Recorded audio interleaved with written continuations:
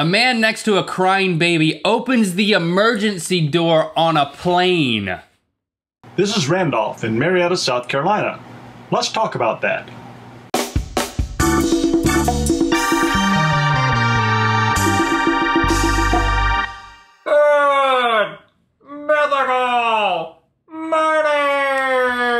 Good Mythical Morning. This episode is brought to you by the Rhett and Link store. Go to RhettandLink.com/store and get all types of merch, including the dope zebra t-shirt. I hear it looks great on everyone.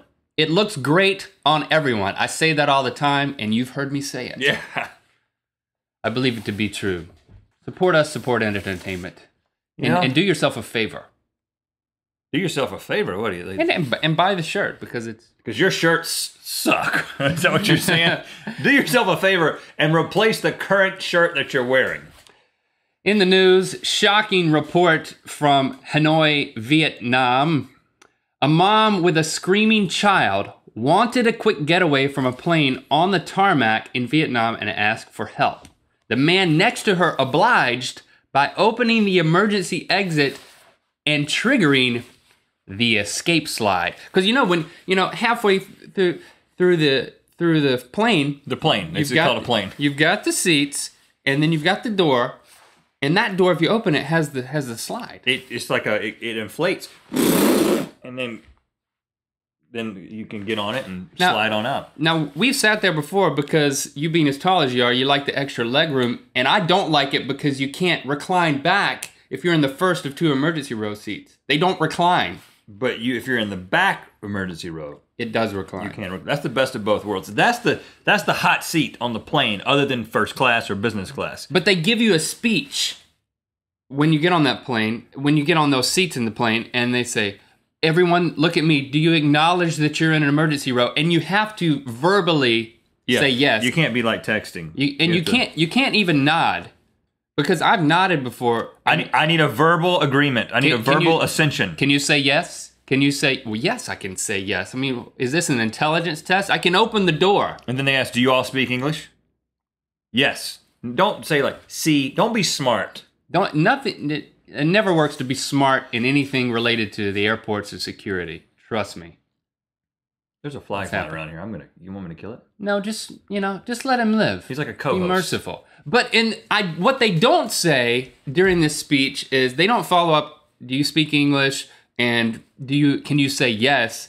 They don't follow that up with, if a woman has a crying baby near you and asks you to open the door, here's what you should and shouldn't do. I've never been told that. So, this is uncharted territory. I'm feeling for this guy. Because I know what happens, right? A plane lands, it's been a long flight, baby is screaming.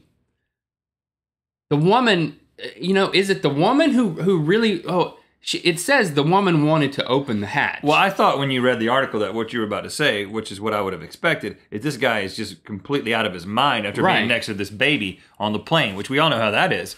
And then he's like, I got to get out of here. Sometimes when I get to the end of a flight, just because I don't fit on a plane very well, I just wish, instead of filing all of us out down the row, they could the whole side of the plane could just go like something in Star Wars. And then you just like wings on like a Lamborghini. The whole thing. Lamborghini? The whole side of the plane just goes, and then you just kind of shimmy down. Or shimmy down what? Just the side of the plane. Or there's like rope ladders. A bunch of rope ladders. Because I want it to be cheap. I'm trying to make this whole thing cheap. I'm taking that into account. What about women with screaming babies? They can't go down rope ladders. They need slides. Well, they can just go out the regular door. She didn't go down the slide.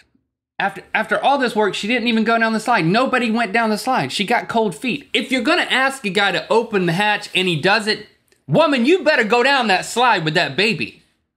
I'm telling you. And I think you get in trouble when you do that because there was a guy last year, the guy who on the one airline, the flight attendant who gave him the finger and took a glass of champagne or whatever and then slid down the hatch. He got fined for that. Oh, yeah. This guy got fined, too. The man, identified as 29-year-old Lee Van Tuan, told authorities the child's mother asked him to open the door. She asked me. So she and the child could exit faster. An airport official says the man will be fined up to $950 And get this, guess how much it will cost to refit the slide? Well, I can see it right there. Guess, people, guess. $10,000. $10,000. So he doesn't have to pay the cost of refit. First of all, you know, I don't believe that's true. $10,000 to put a slide back? They're making that up. They made that part up. Don't take the plane back to the dealership. Go to a third party authorized slide repairman, and they'll give you a much better price. In this Vietnam airline. In this woman's defense, kids can drive you crazy on a plane. Very recently, as a matter of fact, we flew home to North Carolina back in October, and then we flew back, and we flew together. And coming back, now this is a big entourage. We don't really call it an entourage. It's sort of just 2 families. 4 adults. 4 adults and 5 children. That's when our families go together. And we've got kids ranging from ages 1 to 8 or 9. However, 9 now? Almost 9. And so these people are just freaked out. So and we got our flight late, so they put us in the back. And so we're doing the parents on plane version of a walk of shame, which is, yes, I am traveling with this many children. And I just remember as we started walking down the aisle. I'm sorry. And we got to the back of the plane. I saw the people's faces all kind of going like, oh, crap. And I was just like, I'm going to break the ice. And I said, people are scrambling. People are looking for exits. They're thinking about slides already. We haven't even taken off yet. I said, welcome to hell. I just addressed everyone in the back of the plane. Welcome to hell. And one guy laughed a little bit, but there were several people who were like, uh-oh. He's like, this dude has embraced the fact that his kids are going to completely drive me crazy. But our kids were good. They were great. Yeah, they did great. Even Lando, who was, a year and a half old, which that's a dicey age. Once you get to 2 and you're a toddler and, you're supposed to sit in the same place, sit in somebody's lap for, 3 to 5 hours. And we usually try to put him in a stranger's lap. So that makes him even more antsy. Mm-hmm. Chrissy was on a flight with Lando one time. I was not with her. I don't know what we were doing. I think we were shooting Commercial Kings or something. She had to travel somewhere. Anyway, she told me this story. She sat down with Lando on the window seat. And, he was not crying. He was being nice. He was looking out the window, having a good time, raising and lowering the shade. Hadn't taken off. All kids love to do that. Woman sits down next to her, looks her right in the eyes and says, "It's important that I get some rest on this flight. Can you keep your child quiet?" No, I was planning on letting him make as much racket as possible. Yeah, after that, Chrissy taught her a little lesson, pinching Lando, making him scream, squeal. She put on her sleeping mask and he's just grabbing it. Whoosh, whoosh, whoosh, whoosh. Not really. He's a great child. Even more recently than that, speaking of wanting to escape, to get off of a plane, I told you about this. Coming back after Christmas, we did not fly together. We decided to take separate flights. Right. We wanted to make potentially twice as many people miserable on flights. Right. So we split up. So with the connecting flight, we had to fly from Raleigh to Atlanta, and then Atlanta is like the Delta hub. So you go from Delta to LA, and you get on a big old plane. You get on one of those planes that's like 3 seats, then like 5 or 6 seats, and then there's another row, and then there's 3 more seats. This is like a plane from Lost, the show. Big plane. And we've got 4 in my family, so we had 3 sitting here, and then we had 1 other seat that was across the row, on the edge, across the aisle, on that middle row. So one person from your family would be the odd man out. And usually the way that we do this is Jesse and I flank Shepard, our 2-year-old. We sit on each side of him when we have to sit like this, and then we let Locke, our 7-year-old, soon to be 8, sit next to a stranger. Now, the reason we do that is because Locke, typically people are easy to talk to. Locke likes to get to know people, and we're sitting there right next to him, so it's not like anything can happen or whatever. And you talk to him a lot, so you might as well let a stranger talk to him. Right, and we're trying to, and he plays his DS and stuff. He kind of keeps to himself a little bit, and we're trying to keep Shepard under control, and that takes 2 parents. We don't want to give one parent that responsibility of having to take care of both kids. But as we get closer to our seat, I look at that open seat, and right next to that open seat that Locke is supposed to sit in, there is a man with a towel draped over his legs.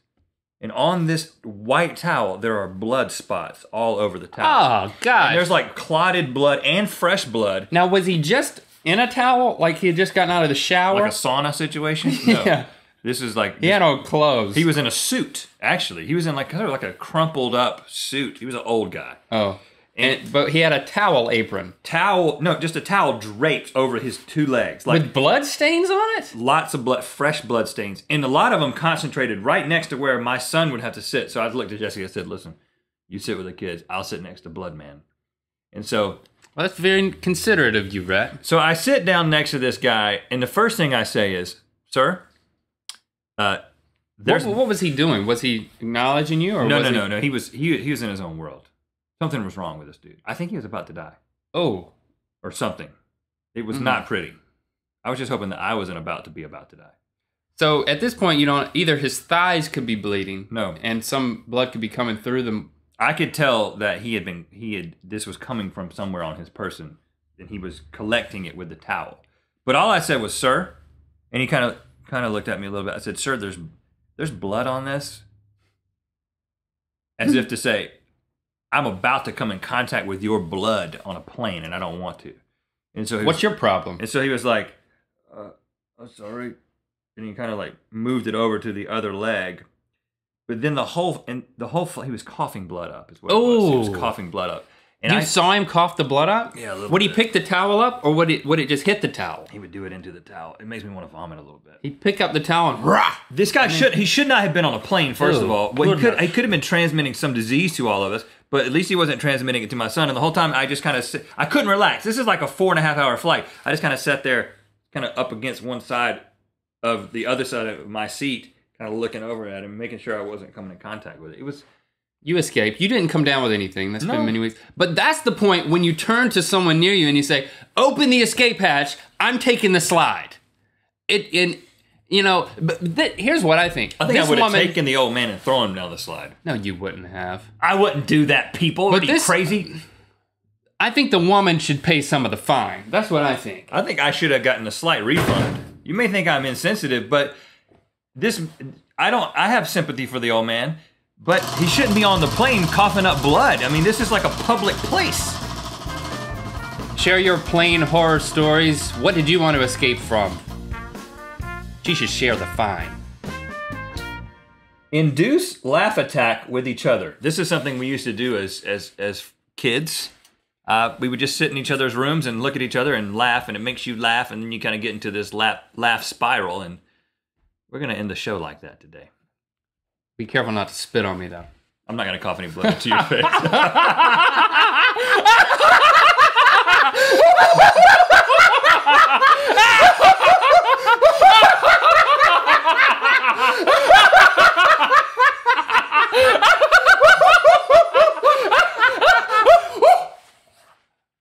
Thanks for watching.